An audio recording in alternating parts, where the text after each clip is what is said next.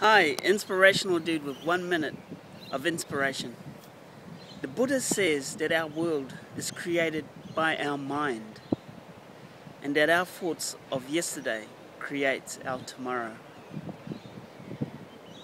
I think that is just a fascinating thing to remember for today, that everything we think, everything that is internal within us is created on the outside of us. That all our fears is attracted to us, and that all that we love is attracted to us. So be aware of what you are thinking about.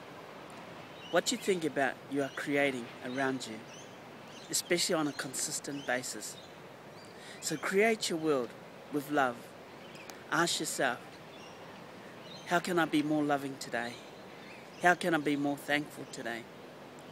What is the greatest thing I can do today? Make a difference in your thought process by the questions that you ask yourself, and enjoy your day. 1 minute of great inspiration. Cheers.